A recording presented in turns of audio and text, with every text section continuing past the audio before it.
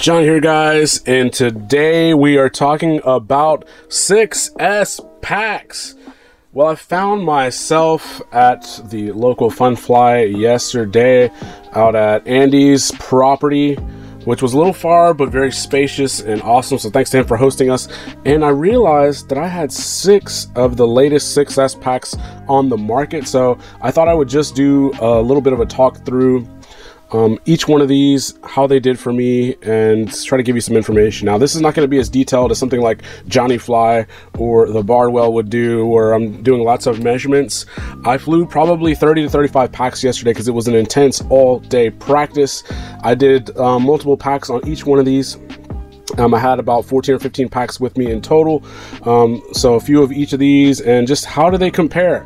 So I can tell you, well, before we get started, let's just go down the list. So I have the Pyrodrone 1250 Who Cares pack, the Race Day Quads 1250 6S pack, the China Hobbyline Mini Star 1250 pack, and the Xylo 1250 75C pack by Get FPV. So right away, I can tell you that one of these packs is not on the same level as the other 3, and that is the China Hobbyline. This one has the least amount of power compared to the other 4, which was really shocking to me. I was very surprised because if you were to ask what's the best 4S pack to buy, I would very likely tell you the China Hobbyline 1300 100C 4S pack, or the 1500 version of that.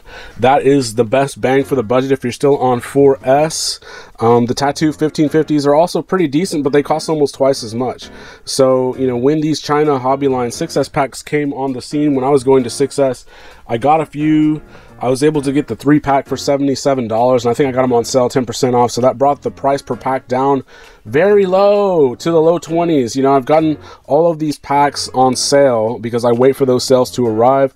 I bought these on Black Friday, these on one of the other earlier sales, and the thing is that you can get 6S packs for $21 to $24 if you wait for the sales. That's not bad at all.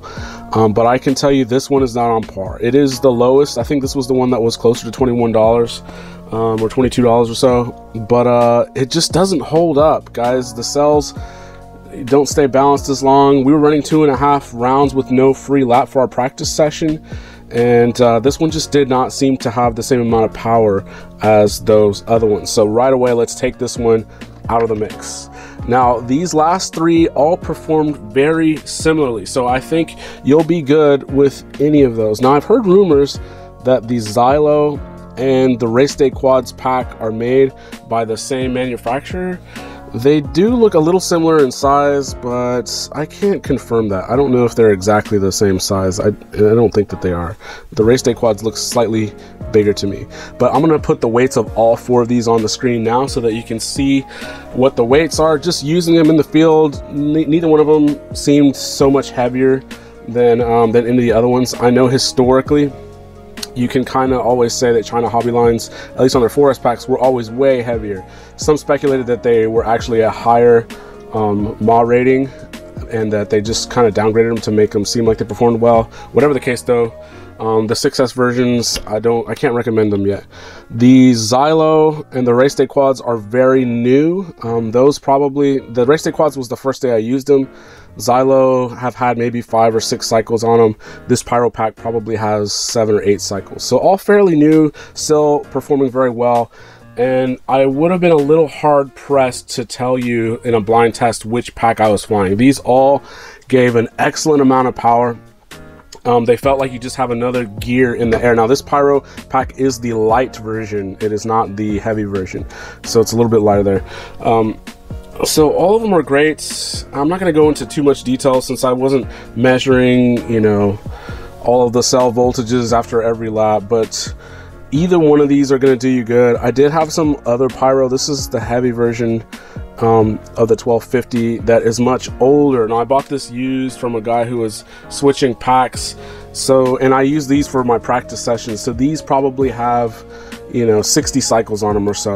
and I did notice that these sagged much quicker. So I know that a China Hobbyline after 4S pack after 60 cycles was still kind of getting broken in. It's still basically new.